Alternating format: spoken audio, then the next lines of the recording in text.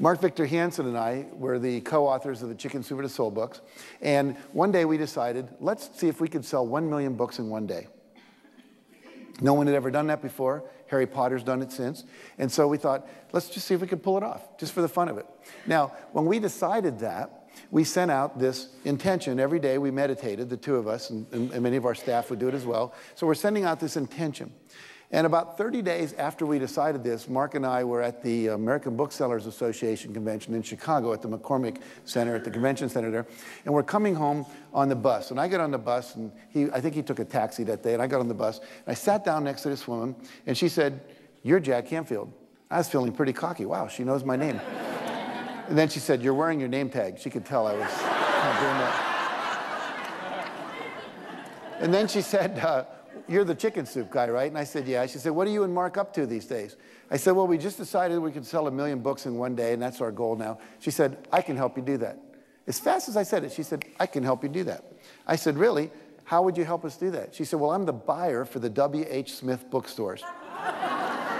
Now, half the airports in America have W.H. Smith bookstores in them.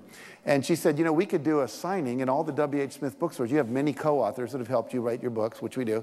And she said, "We could put them all like in Maine and Boston and New York and Baltimore and Atlanta and Miami. We'll all start on the East Coast, like at 6 in the morning doing signings, and we'll get you on planes. We'll fly you over to like Cleveland, and we'll just keep moving you, Denver, and then eventually you'll be out in California by the time they're doing the nighttime traffic.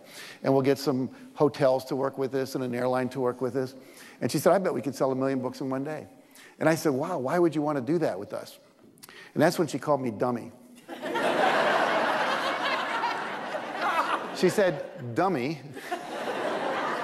She said, "If I sold 1 million books through the W.H. Smith bookstores in one day, don't you think that'd make me look like a hero?"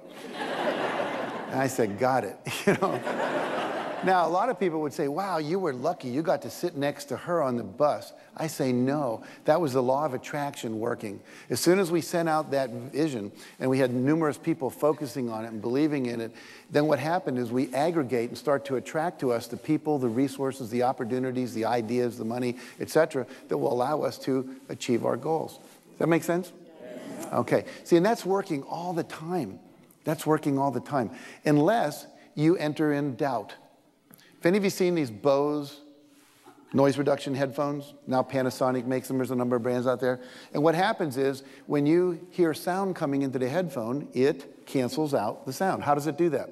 Here's the wave coming in, and then it creates the opposite wave. So the two waves, here's one wave going up here, and it makes the other one down here. They collapse each other, and all of a sudden there's no sound.